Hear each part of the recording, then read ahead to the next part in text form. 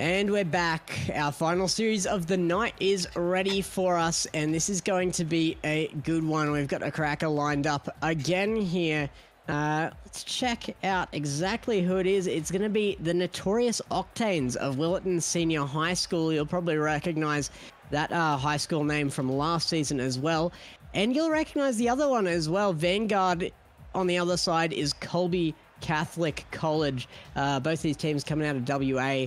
Kolbe and Willetton both fought for that title last season quite heavily, so I'm expecting these two teams to come out swinging again. Yeah, again, this is going to be the last game of the night, and it is the first day of this long split that we have up against us, and it means that no matter how these teams turn out, we've had a couple games that we watched earlier, both been 2-0 finishes, and the fact that some of the teams succeeded and some of the teams unfortunately didn't, they'll still have plenty of opportunity to show their stuff, have a chance to improve their skills, get a better taste of the way tournaments are set out, how to play them, and really start to get into it, which I think is going to be really fun to watch, to see how some teams, despite losing in the first round and not performing the way they want to, could develop and improve to become really fantastic teams by the end of the tournament. So make sure you keep your eyes peeled and you follow everyone along, because I am really interested myself, and I think everyone else should be as well. As TLM Tam, I'm sure that's supposed to be Tim Tam, but Brain Damage is going to get a hold of that, run it back upfield, and he's doing so with 160 ping right now. His ping is very, very high, and he's got control. Yeah, wow. I mean, it's unfortunate that some players are going to have to bring in some kind of ping, but it looks like he still managed to hold onto the ball and get the first point on the board for his team. Coming away again, Tim Tam taking the shot, but it's Mr. Melon for the save. This time it's not going to be... It's a different platform we're advertising this time. It's twitch.tv. Some of our high schoolers are really getting into the esports thing, so definitely support them. Yeah, these guys really know how to advertise their stuff. First we had TikTok, now we have Twitch. We're gonna see like a Twitter handle next or something. It's maybe we already have and we just didn't know it. Everybody go and start searching. Mr. Melon off the post. Thought we'd seen another one there. Get away there. But oh my goodness, we're just seeing and there it is from Finn. Notorious Octanes are just diving on everything. It left that open, and a shot comes through from Finn. Yeah, with the new Formula One body as well. I haven't seen many of them around. Yeah, he's got the new one. It's quite nice. Yeah, they did that last season of F1 as well. They brought that body in, and it actually does look dramatically different. I didn't realize. Yeah, I mean, I think that plenty of us... Oh, what a shot. And there comes number 3 from Mr. Melon, evening out, and everyone on the team now getting a nice even goal each and putting them 3-0 up, which is a fantastic lead to be able to take this early in the game and this quickly. I mean, if you were a League of Legends caster, which you are, you'd probably call this a good kill distribution. But Brain Damage coming into this one again. It's going to get centered away. Mr. Melon on top of it. Tim Tam is coming through. A little bit more patience displayed this time, but it doesn't matter. The 50 goes badly. Brain Damage just coming away with his second there, and that is so unfortunate for Tim Tam. He took the challenge well. That is just unlucky. Yeah, it really sucks to jump up for a ball that you're trying to defend or try to stand up for. And like you said, the 50-50. It's like a coin flip. You're going up. All right, I got this. And whether or not the ball goes in your favor, for you able to score a goal, or just bounces right behind you and goes straight in your net. And I know this is more Rocket League mechanics and understanding how to play the game. Ooh, almost lovely. So close. Off the backboard. That was incredible. It's going to come back to the midfield again here as Tim Tam goes up. Stalls underneath the ball though, and isn't going to be able to get any forward momentum on this. They've been struggling to push out, and already a big scoreline for Vanguard is going to continue increasing here as Mr. Melons takes his second as well.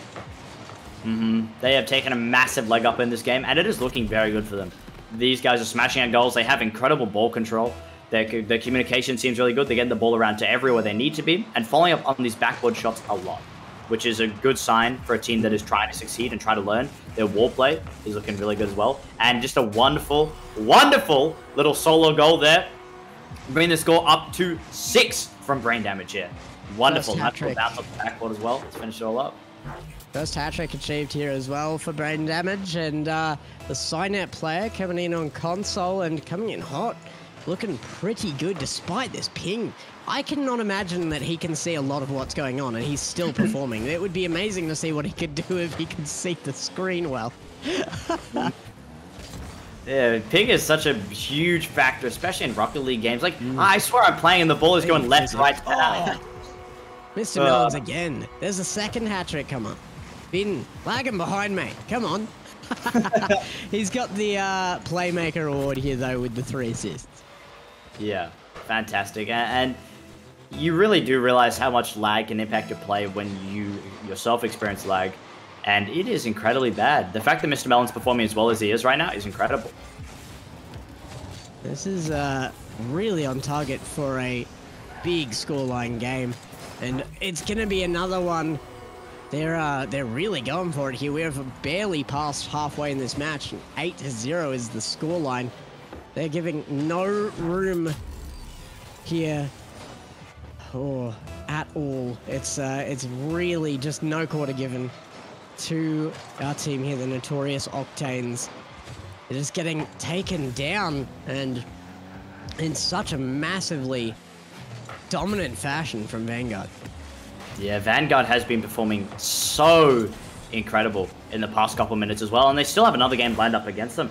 But as I was saying, their ball control is just looking extremely dominant. Like, a nice little aerial come from Tim Tam, but again, these aerial plays have been very 50-50 or very much in the favor of Vanguard, and they've been controlling this super well. Another shot dropping right in front of the goalpost. It does bounce off the crossbar and is going to head further back out. Coming away again, Finn trying to get this on target, and hits all 3. Oh no! Wow. What did I just see? My goodness. Dropping it all down right in front of Finn, letting him bring the score up to 9-0.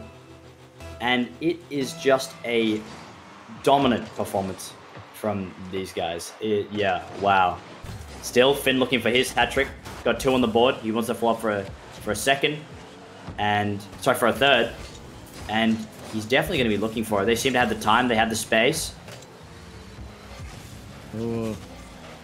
TNO are really flailing here.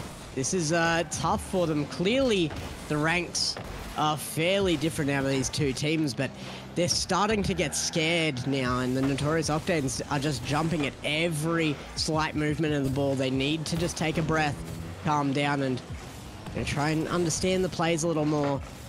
Definitely need to keep rotation in mind. Whenever we see somebody go forward, we generally see all 3 of them go forward. Not a great look, and something that I'm sure they'll correct as this season goes on. We don't want them to get too big for their boots as well. If they're performing as well as they are, then they can put on some fantastic performances and see some fantastic success. But when you're performing this well, you can get a bit too excited, and like you're saying, pushing up with too many people. Right now they have 3 at the front, all in the same spot on the ball. Oh. Yeah. Well, there's not really any risk to them right now, though, because of that aspect out of their opponents here. It's going to be tough to kind of not have that attitude that you can go into your opponent's half and really have that tight rotation on the aggression, keep the pressure on, and just get more goals added onto that board all the time. This second half, in saying that, has actually led to less goals for Vanguard than the first, so opportunities are narrowing here as we see adjustment out of the Notorious Octanes, and we should see that as well. Yeah. When you come in and you're outmatched, you have the most to learn out of a series. And there we go. The game goes straight into Vanguard's hands as the ball takes its final bounce with a final scoreline of 10-0. A very impressive game. And despite brain damage being on 200 ping, he still looks to take 4 goals on his side.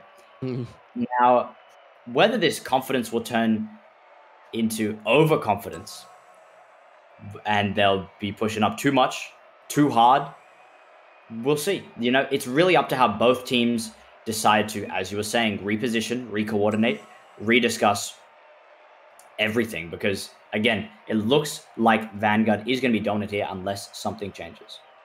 And the Notorious Octanes are all very impressed by this performance from Vanguard as well. Just checking ranks in there. Turns out there's a reason that brain damage was looking so good there despite that ping issue. Because he's the only one in this lobby sitting at a champ rank right now. So coming up above, you can see that Season 5 tournament winner though coming up on the side of both Mr. Melons and Finn there.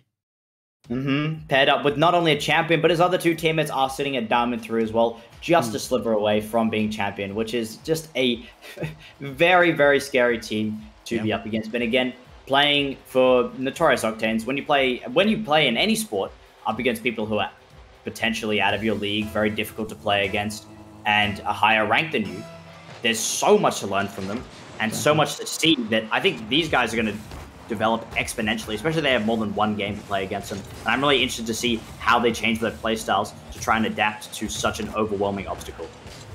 You also have a higher capacity for learning when you're a newer player into this. Vanguard kicking us off early again, and it's brain damage, of course, to come through with that shot. Finn getting that fake through there, and yeah, I don't think that we're seeing terrible stuff out of the Notorious Octanes for their ranks here. I think they are putting in a good effort. They can work more as a team and shore up these touches a bit. Definitely see some competition out of them. However, they are in that position. They can learn the most out of this by far, and so much quicker than their opponents are going to learn how to deal with them because they've got so much more there available to them. Notorious Octanes really have a lot of people swarming around the ball, but for a better reason than it seems like Vanguard is doing. That they brain damage with complete control over the ball once again. His ping starting to look a little bit more reasonable here. As I speak, it goes up. His ping fluctuating within reasonable levels, and he is going to take it once again for a second goal in his pocket. Notorious Octanes playing very, very defensively because they know that they're going to have to be able to hold on to a tighter scoreline here. My number one thing I would say to take away from this is to go and watch some videos on rotation, because it doesn't matter how bad your mechanics are. As a newer player, there's only so much you can do. Mechanics are hours. Mechanics are game hours. What you can do is you can go away and you can study a little bit. You can go and watch those videos on rotation. Make sure that you separate that field into 6 different sections. You never really want to be in the same section as one of your own that's a bit of a nasty one there. That's a brilliant shot by Mr. Melons. Wow, what a wonderful mid-air redirect as well from Mr. Melon during his aerial to drop it straight into the back of the net. Fantastic. Yeah, so it's stuff like that. It's basic changes that can really make a team jump really enormously, and they could look very different by the next time we see this team come out. But I'm expecting another big scoreline coming out of this one. Already we are seeing adjustment though, because by this stage, there was a lot more goals on the board last game. Yeah, and I think for all of our aspiring grand champions out in the audience and some of the players who may be re-watching this again, it's a nice little number 5 once again. For our aspiring players who are trying to reach those higher ranks, how high do you... Obviously, I think mechanics are a vital part of getting to an extremely high rank, but how far do you think average mechanics and some brilliant game sense and things we're talking about, like rotations and game understanding, things like that, how far do you think that can take you? I know that's a bit of a difficult question as well. You just kind of... Well, no, it's not for me because you just described me. My mechanics are getting there, but definitely not my strong suit. I have watched, professional level players go through and do a run on a new account using no high level mechanics at all, just to see where they can get off of game sense, positioning, and rotation alone. And they were able to hit Grand Champ. It is doable at any level. If you have good decision making and you can just hit the ball consistently, even without high level mechanics, you can get all the way to the top level. That's incredible. I think that's a really brilliant thing to hear for anyone, and to show how achievable Grand Champ is as well, and how many players in the entire Rocket League ranked scheme are lacking that high level understanding of game sense and being able to do that. Which means if you, as a player, decide to pick up some game sense, decide to watch a couple of videos, decide to learn your rotations, that puts you such a cut above the rest. It's so worth taking a look at how to do these rotations, and not just rotation, but your game sense, positioning, some slight accuracy in your shots as well. Yeah, I mean, it's still going to take time. You have to develop game sense to some degree. You're going to have to put those hours in if you want to be the best here in the AEL. Sorry, wrong org. In the Meta High School Esports League here, and I've been doing a lot of AEL lately. Don't mind me. I get you. On the brain. But yeah, it's definitely it will put you a cut above the rest, because especially when you're in a high school league, I think a lot of the kids coming in here, they want to have fun with this, and that is great. I encourage that all. The entirety of this should be for you to have fun, to do what you can for your school, and to get a name for yourself. But a lot of fun comes out of, for a lot of people, is in that mechanical gameplay. If you just push yourself to do that little bit extra to make sure your game sense is there, to make sure your rotations are on point, then you become a truly extraordinary player. Yeah. It's really a mix of experience, game time, practice, and not just video games, not just sport, but pretty much anything you can do. Putting your mind to it, sitting down, whether it be studying, whether it be artistic skills. If you look at all the things you need to cover, whether it be your painting mechanics or your painting game sense, then I'm sure that you'll definitely reach a level that you didn't expect you could. Finn, another shot. That is so well taken. Vanguard really standing up here. We're talking a lot about the changes that we could see out of the Notorious Octanes. Clearly, they're newer coming into this. They're ready to make some changes to their gameplay, and they've been trying to implement them this game as well. It's really starting to blow out for Vanguard's favor now again here, but you know, there's been changes, and I'm already seeing more defense coming out of this team. But we've talked so much about them. Vanguard, though, have entirely, this whole time we've been talking, just displayed what excellent players they are as well. Yeah. Big commits upfield and stuff, but, you know, we don't really know that is mistakes out of them. They are playing to the advantage against the current team they're up against. Playstyles considered, this is the right move for Vanguard, and they are making big room from it. Yeah, absolutely. They are... I mean, if they can score more goals, they can. And they have the quite large mechanical and game sense advantage here. So they can just push up and score as many goals as they like. And yeah, it can be tough to be on the receiving end of this many goals. But you can see how each and every single goal was scored. And it is tiring to always... It can be tiring to always have to learn from everything. But there's always just a tiny little nugget of wisdom for you to improve on within every goal that even is scored against you. And it's not only the orange side here that has been making these changes. Even Vanguard, Finn on top of leaderboard right now, as everybody on board now has 4 goals each, a 12-0 scoreline. Really massive game out of them. But Finn has made some big changes to be at the top of that leaderboard. He really was sitting a bit more quiet. But this game, he's gotten some massive reads off the backboard, some redirects, taken passes well. And he's come up as a major player here. And that kind of adaptation is really good to see. Yeah, and I think another thing I think would be super interesting, I don't know how much we would hear about it or how much we would... There he is again. We would... Massive. Again, wonderful goal from Finn, bringing it to 13. There is a really interesting sense of some of these players and some of these teams potentially realizing that there are brilliant players that they're up in the competition. Even the players who are playing right now, despite being quite high rank and being quite dominant in this match, there may be other high schools as well, potentially some we've seen so far, that have players that are also at this level, are going to be able to give up quite the challenge to play against them. And how many teams after getting there? Because the first day, they're walking in the tournament like, I know this much, and I'm a little bit nervous, but I'm going to walk into the tournament knowing knowing this much. But when they come out of the first day, they're like, wow, that team knew this much and this team knew this much. This team's so good at this. We need to get better at this.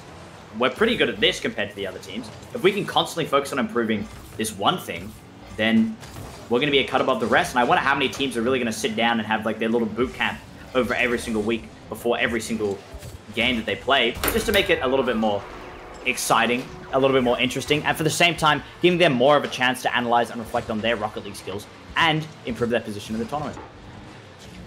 Still big efforts being put out from the losing side here, but with 15 seconds remaining, this is 100% closed away. I'd say it has been for quite a while here, but Vanguard still trying to show themselves as one of the big contenders for their region here.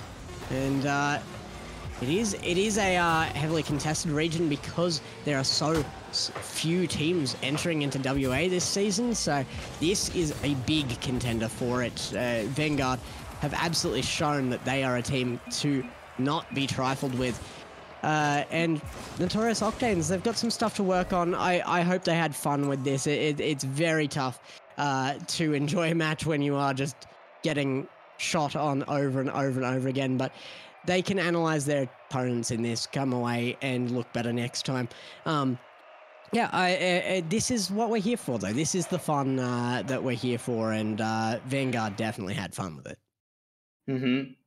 And I think Vanguard, however many teams are in WA, which we'll see further in these coming weeks in competition, Vanguard have sort of painted a little target on their back as some of the prime, especially live on stream, as some of the prime guys. To if you beat these guys, you could be the best team in the tournament or the best team in the region at the very least, because these guys have had such a good showing. I'll be like, damn, if we beat those guys, we must be able to win by this kind of margin as well. And saying that, I have to say, I think Brain Damage is the big MVP for today. But I think despite, Finn coming in and showing his performance, Mr. Mellon is doing fine. The fact that Brain Damage on such high ping the entire time and still managed to perform as well as he did, he takes my award today. My choice was actually going to be Mr. Mellons out of that, just on consistency, because, Brain Damage coming through as that higher rank player, you expect him to perform. It was Mr. Mellons that actually surprised me with how good he was, and he performed almost identically in every single, in both matches of that. So I think he came through with consistency, but I wasn't really considering that one point that you mentioned there, and that is that Brain Damage was playing on some massive ping, not just big, but fluctuating, which means not only was the ball responding weirdly on screen, his entire car would have been hard to control. He would have been teleporting all over field, and he still performed to that level. So yeah, I would agree. We're going to give it to Brain Damage, the MVP. It's a tough choice. Mr. Mellons definitely did perform. Finn, coming up in that second game, performed extremely well as well, changing his kind of position on field to make sure he was in that contest. But Brain Damage pushing through that ping to be still that dominant is an amazing, amazing showing. A really good display. But that is all we've got tonight. That is our first week down for the Meta High School Esports League. Don't drop this channel because we've got so much more going on, so much more to show you. But yeah, week one down. Quicksand, it was so good to have you on board, man. Definitely good to just see a new face in here, to welcome somebody to the stream, to the game. And we're looking forward to more out of you as well, man. Yeah, I'm excited to work with you more as well, Gex. I think we'll be here almost every week together, performing these Rocket Leagues, watching all these teams grow and develop together. I'm really excited. I hope you're excited. I hope everyone else watching is excited. Yeah, get excited because so much more to come. And it's all brought to you by MSI and Torrens University as well. Some really big sponsors there. Shout out to them for making this all possible. We really can't do this without their support. So some big names there. Go and check them out. MSI does some awesome stuff with computers, monitors, peripherals, just about everything you can imagine. And Torrens University, a tech college that is really doing wonders in that scene. If you're coming out of high school and you're looking for something to do, Torrens University, check that out. But for now, we're going to send it off, and we will see you next week. Thank you all for coming out, and we'll see you next time.